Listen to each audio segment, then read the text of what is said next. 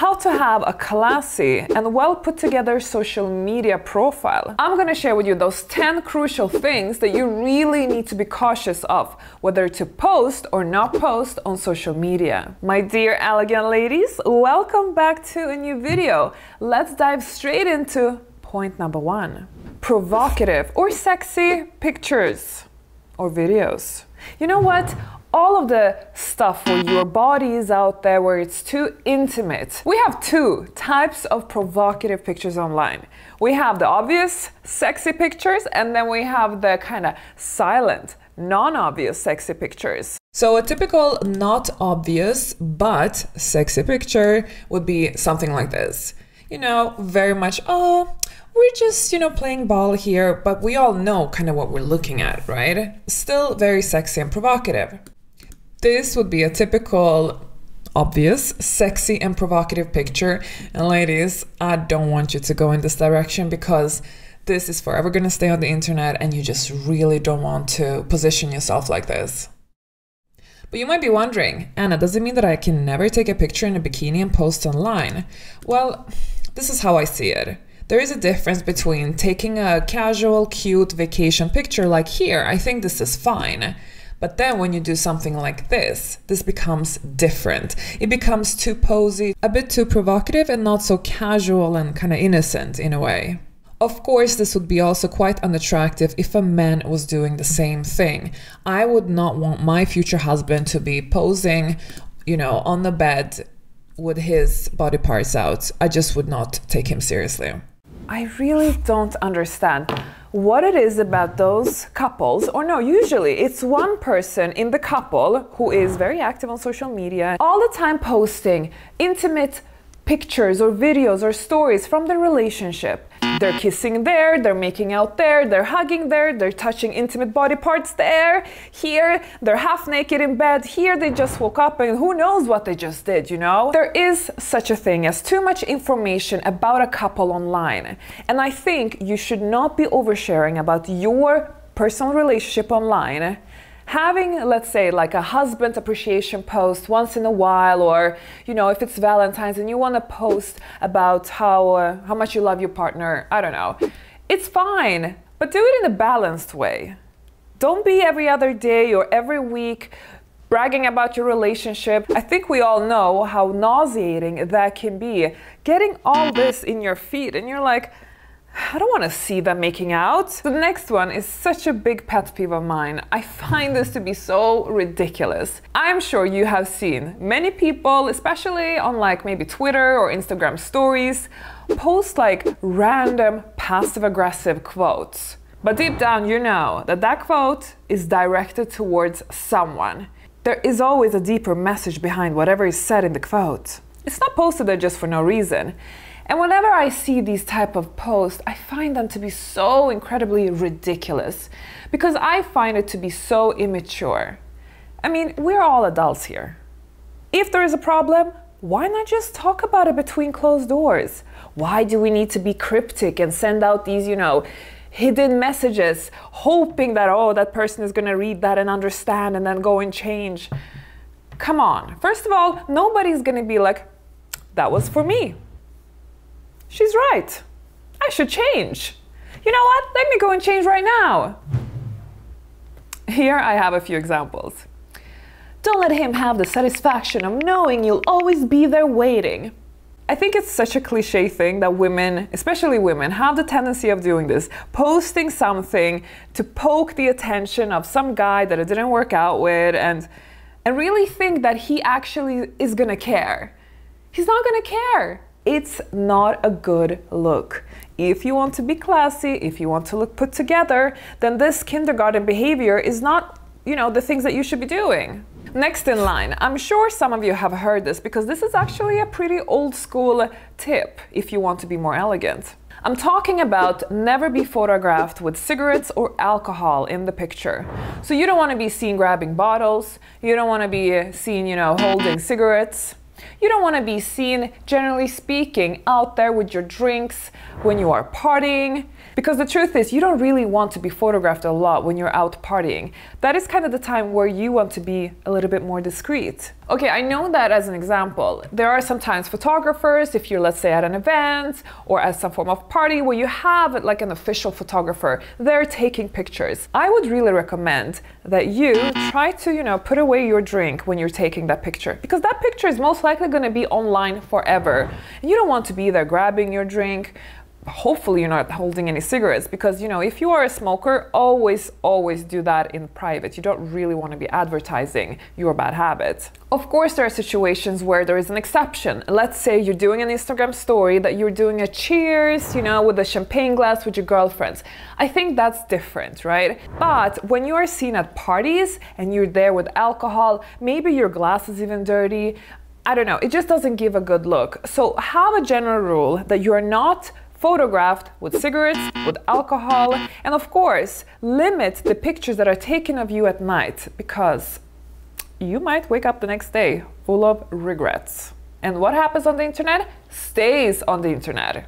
Never ever go online when you have had too many drinks, when you are drunk, even when you're tipsy, because you know what happens. First of all, many of us get a drunken voice. So even if you had only, let's say, 2 glasses of wine, we can hear it because the voice has changed. Same goes for your speech.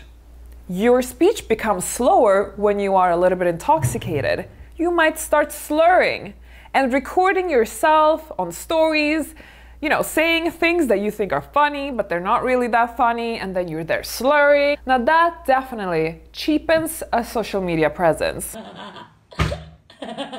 Seriously though, they're the best. Like, I have the best fans. Oops. So we definitely have to address the next point. #blast.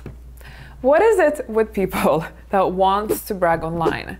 Well, no, I think we all know what it boils down to. Pure insecurity. But the sad thing is that it's so common now on social media, because it's almost like a battle of who has the most of this, who has the most of that, who does the coolest thing. They are really trying hard to make the viewer understand that they have a lot. But why? Can it be because maybe they don't have so much? Because from my experience, I really do find that most people who have a lot, they're not out there promoting what they've got. They're more discreet. Oh no. This is bad. What is up with that pose? Okay, sitting on the ground, or somehow, from the ground, leaning a little bit towards your car, even though that looks kind of ridiculous, but he actually climbed up on the roof. Oh, that's creative. I give him a point for that. No, the best is that he has taken like so many different pictures from so many different angles of how he's sitting on his car. Like, look at my car. Make sure you get all the angles. People really have to see my car, what brand it is. Now, let me know in the comments below what you think about this type of person online, because the next point is about the attention-seeking drama queen that unfortunately does exist in quite high quantities on social media. It's like that is their secret little hub, because that's where they get all the attention. And what I don't like so much about this type of person is that they always leave these like attention-seeking cryptic posts. Okay, as an example, a person takes a picture. They're somewhere, looks like a maybe medical center or hospital. They're taking blood. They have a needle up their vein, and that's it. They just take a picture of that, and then they disappear from social media. And everybody's wondering now, what's going on? What happened? Has something happened? But in reality, that person maybe were just, did a regular blood checkup. But this is the thing, that the drama queen would post something like that just to make people wonder, and then disappear and be cryptic for the next few days. Of course, we all have drama moments in our life, and it's normal that life is not picture perfect. But choose your battles wisely, ladies. Don't be out there every other day having some form of drama that you air online. An occasional drama, that's fine. That's part of life. But don't make this a habit. And this actually leads me to the next point, because I have a strict rule for myself. I don't mind being vulnerable online. I don't mind being personal and, of course, show some parts of my intimate life. However, I have a rule that if I'm overly negative or if I have a really bad day, I don't go out online. I keep it for myself. Because why would I share all this negativity with other people and ruin their day? I understand life happens and there are bad moments, and sometimes you have to share negative news, or maybe you want to share some inner negative thoughts of yours. But it's about how much of that you do. Of course, we as humans, we have those days, but it's about understanding what you should keep in private and what's appropriate to share to the public. Not everything is. So one thing that I'm very careful with on social media, because of the aesthetic, that is light. I rarely take pictures at night that I post on my Instagram profile, let's say, because unfortunately at night it's really hard to get nice pictures. You often get pixelated pictures, blurry pictures, weird colors, and actually quite unflattering colors in general. If I was you, I would avoid taking pictures at night. No low light photos on your social media profiles. Take all your pictures during daytime, when you have real colors coming out. You're gonna have a much flattering social media feed. And ladies, that is actually my personal strategy that I've used for years and years, and it has worked so far.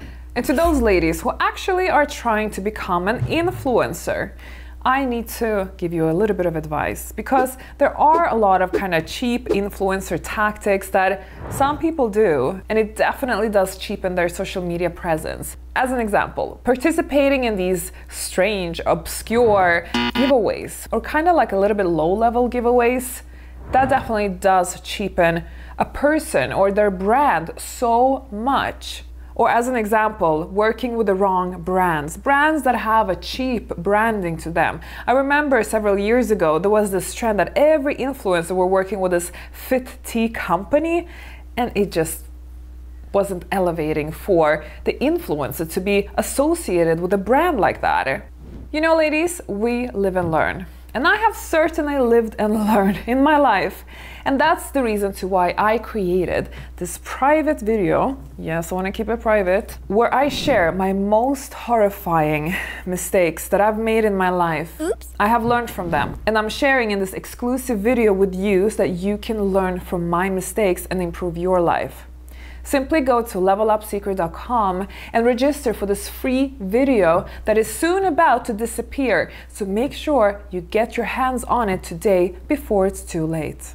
The next video that you should be watching right now, actually, YouTube has selected it for you already.